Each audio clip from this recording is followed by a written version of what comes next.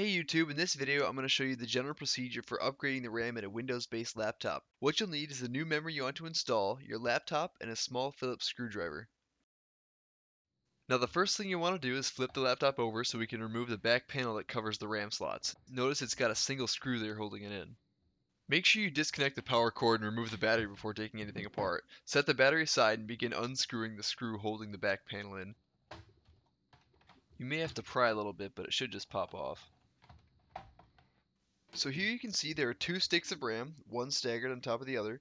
They're held in place by little metal clips on either end, which you need to push out of the way in order to release each module.